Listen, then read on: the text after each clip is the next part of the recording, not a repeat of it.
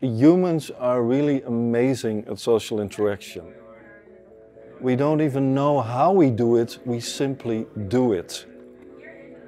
That makes my job very difficult because I need to figure out how we do it to make these machines also do it.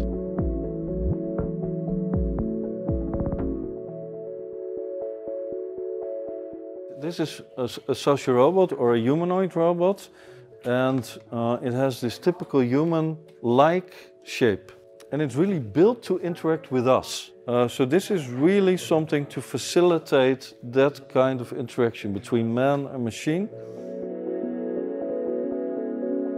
And I'm really looking at how we can improve AI to understand people better and how to make the interaction with machines feel more natural. Which means that we have to also know about the human side of things and not only about the technical side of things. Bill and Nina are in a room and they are standing next to a box in a drawer. Is Bill's mother in the room? No. Correct.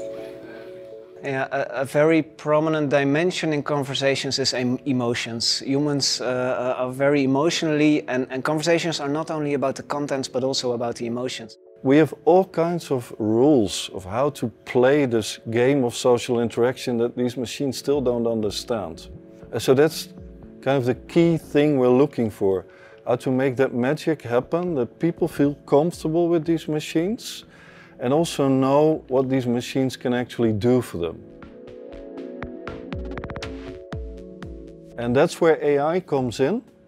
And AI will need to make these machines understand context, make sense of it, like we do, make these machines adapt to what we feel, what we do, and that's one of the key challenges in AI of today. We start with the end user because they can tell you more about what they need, what they want, and what you should build.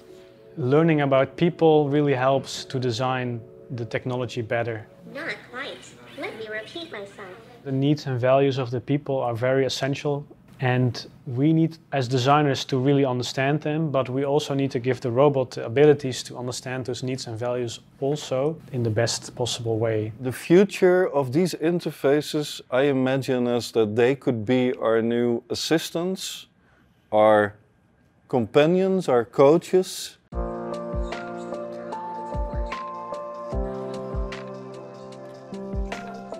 It helps children at schools to perhaps spend more time on the problems with math, where a teacher doesn't have the time to help them out all the time. Wow, jij bent slim. Ik ben heel... I'd really like to think of these social robots in an educational setting as an assistant of a teacher. So a teacher doesn't have all the time of the world, and then these robots can really help out. It's very, very cool to see the children really respond to the robot and figure out their relationship with the robot. This dynamic is very interesting to experience and to see happening. Yeah. And that relationship between the robotness, this quirky character, and the child, how children respond to that quirky character is for me truly amazing. Yeah. You see the magic happening in front of your eyes, yeah. So I can combine the coolest technologies that are around social robots and really help people with it to make them smile. That's the big end goal, and we are getting there, but there's still a lot to do. I think that there is a lot of technology now, and now is really the time to make a change in society. At the VU, what is really cool about my colleagues here is that they really also like to use technology to improve the lives of people. And all of these colleagues have their own expertise that helps me create that kind of technology.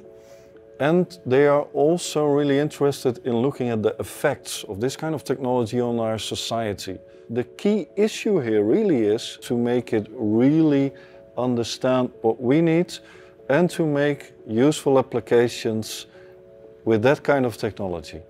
If we can make that happen, my dream would come true.